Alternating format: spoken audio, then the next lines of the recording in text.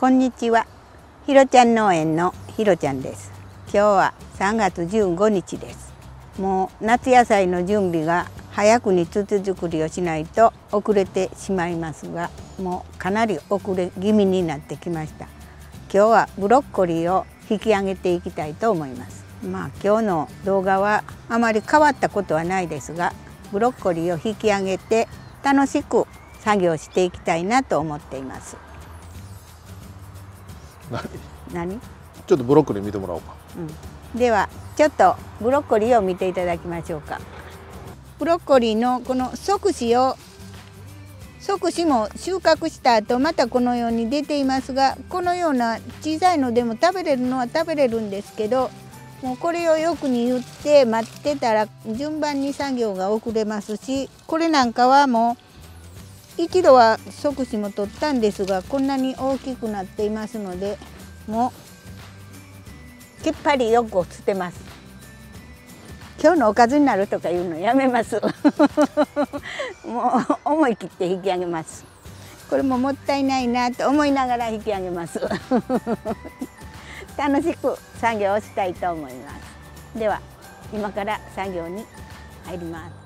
まずほいたら下の防草シートをのっけるようにしようか。これをまず片付けて巻いて、次使えるようにしてブロッコリーを引き抜いてマルチを外してという順番になります。はい、はい、では防草シートから外していきます。はい、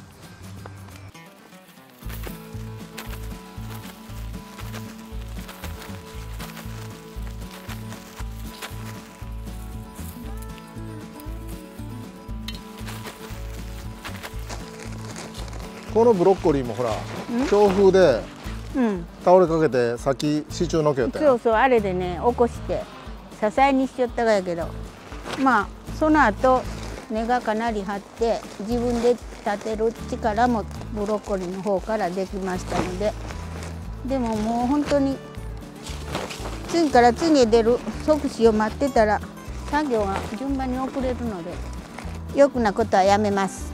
引き上げます。まあけどその後順調に育ったね。よう育ったと思う。それどうするわ？巻く。あ、今から巻くが。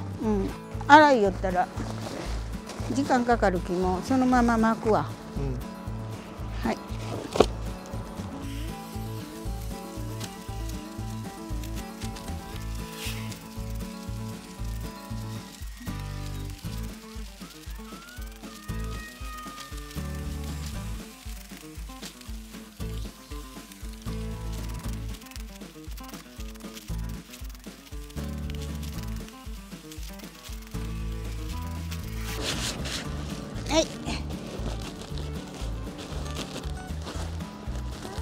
はい、巻いてここにも何本か置いてます。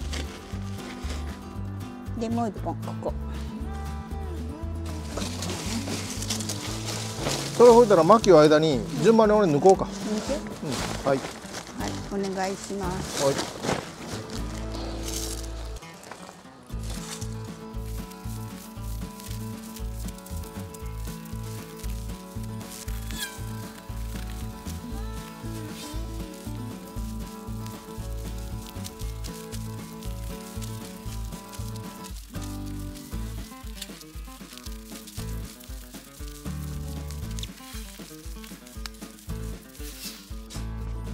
終わった？終わった。あ、マルチのっけてくれる？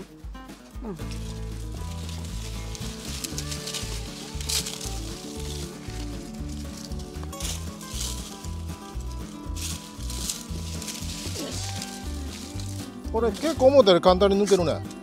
そうやね。私がやったらそう簡単にはいかんかった。ノコギリで切ろうかなとか。結構抜いた方が早い。そう。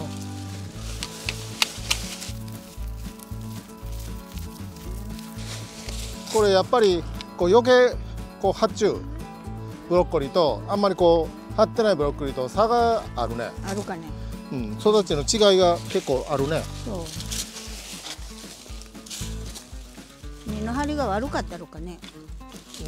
まあ日当たりの問題もあるじゃないか。日当たりは悪くない。先に大きいやんだったやつが日当たりがええやん。まあそりゃそうや。後で大きくなったやつはちょっと日当たり悪いろ。多少それはあるかもしれない。違うろ、多少ね。多少はね。その多少が変わるかじゃない。そうかもしれません。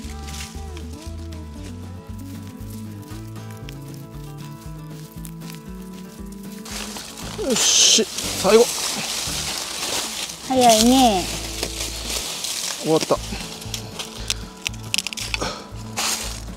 やっぱり力仕事は早いね。トンボを拾うて、うん。そのマルチを片付けやる。ほんだら俺はこれ残さのとか入れてこうかね。うん。そうしてもらうとありがたいです。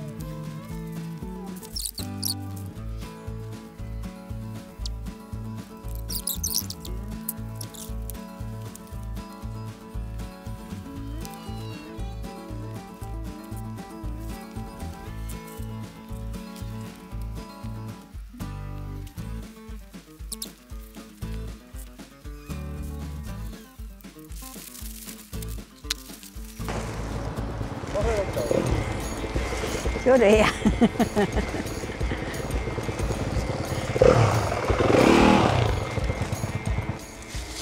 ちょっとマサルも来たき一服するかい。はい。なんか買うてこうか。ジュース買うてこう。ジュース、これもちゅう。もちジュース買うてきて。ろん。うん。何でもねしよう。か。何？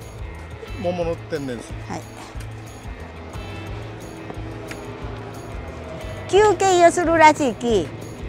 ジュース買うてくるけど何がいい？コーヒー？天然の桃言うけど。水がいい。はい、トラックであくまで歩くのしんどい。今日は長男と農作業してましたら、次男がちょっとバイクで遊びがてらに来まして、お茶飲みながら雑談をしたら、今からもう帰るということですが、このバイクこの間乗ってきたやつと一緒？一緒一緒。この間こうだから。あ、そう。こうだばっかり。こうだこれね、ヤマハやけど、日本で売りやせんとく。え？これヨーロッパ仕様で。逆輸入。そう。へえ。何が違うわ？これね、もう全然違う。全然違う。これ、モトクロスコースを走る YZ250F ってあるんだけど、それのナンバーラー取れる逆輸入のやつ。エンジンはもうレーサー液めちゃくちゃ速い。ああ、そうなんが。これで本当やったら道で乗れるようなオートバイじゃないがやけど、逆輸入でライトとかいろいろついて乗れるということ。そう。ああ、すごいね。それとよ、この NCXX であれや。これうちの農園のコメントで、これに下にファームって書いたネックスファームでか。そうやね。コメントくれるけど、これは何、知り合いなが？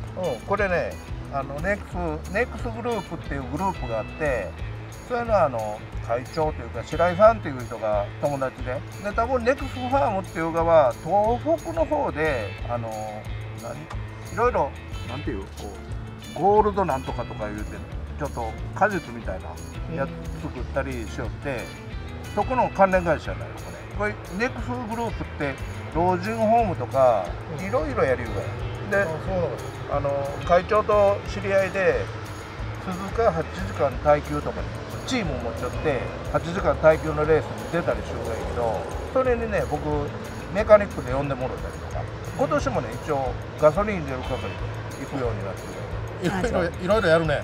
ちなみにね、そのネックスグループのそのレースやる今年の監督、元世界 GP のチャンピオンの原田哲也さんが今年チームの代表というかで来てくれることになってるんだけど、すごいね。レジェンドやね。すごいね。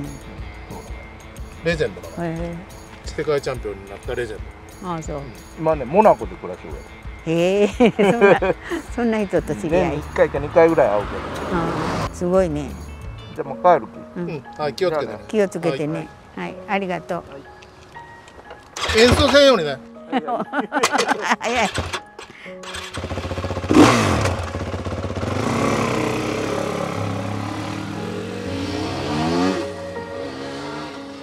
怖いね。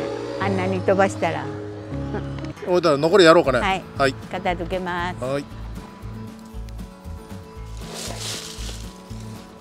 その葉っぱを拾う？多分こまめに引っかかっていくのと思う。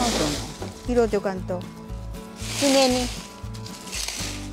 巻き込んでしまって、大きいトラクターやったら大丈夫やるけど。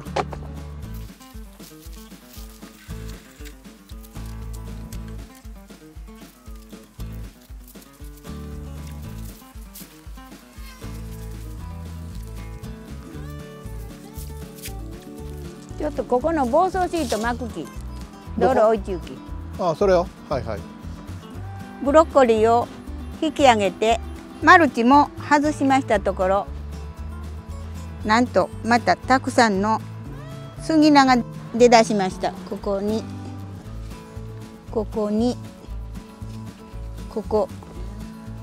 もう杉菜がめちゃくちゃまた出てます。ここ結構つるはじでのけたんですけどね、たくさん出ています。結構いっぱいやね。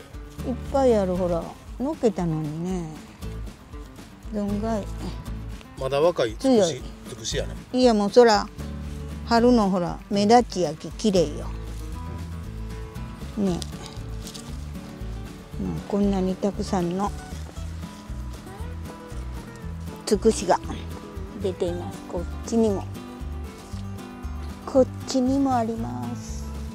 もう順番にのけていくしかないね。ないね。気がついたらのけるとしかやりようがないです。土の中は見えませんので。やぶがらしは見えんね。まだここにもあるね。それも過ぎないの？そう。やぶがらしは遅いき、ちょっと過ぎないよりもうちょっと下からニョキニョキニョキっと出てきます。ちょっとショベルでやってみましょうか。けどスコップだと上だけしか取れんき、奥の深いのまではいかんと思う。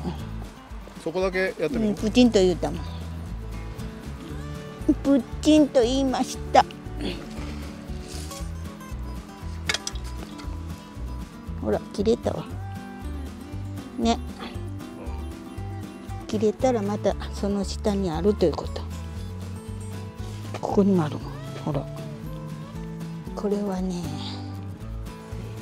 ここにもある。順番にこれ本当はもう北の方だけやったわけど、南へ増えてきる。ちょっと私はこれを見出したらもう今日明日かかるかな。順番に取るのね。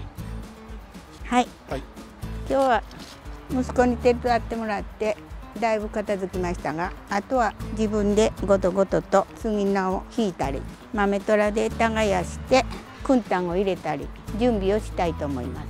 ちょっと残さのとこ見てみろ。はい。おいちゅうだけやけどね。そう、行きましょうかね。はい。だいぶ下に沈んでいましたけど、またいっぱいになりました。でも今度は米ぬかを振ってちょっと足で踏み込んでいきたいと思います。残渣処理もこのような形になりました。よいしょ。はい。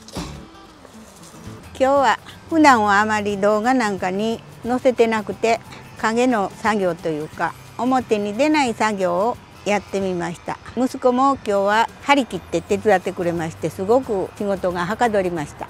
おかげで助かりました。ありがとう。次男も来て。そうやね。次男もちょっと心配になって覗きに来てくれました。でも手伝うわけでもなく、さーっとバイクでまたどこかへツーリングっていう。そうだね。まあ楽しんでもええわ。はい。最後までご覧いただきましてありがとうございました。よろしかったらチャンネル登録をお願いします。いいねボタンもお願いします。どうもありがとうございました。2個。次から次へ出る即死を待ってたら作業が順番に遅れるので、余計なことはやめます。引き上げます。